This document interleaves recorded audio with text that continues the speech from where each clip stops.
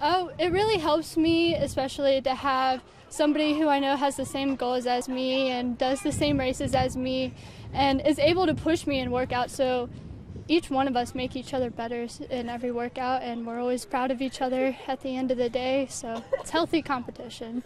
What are your expectations for this year?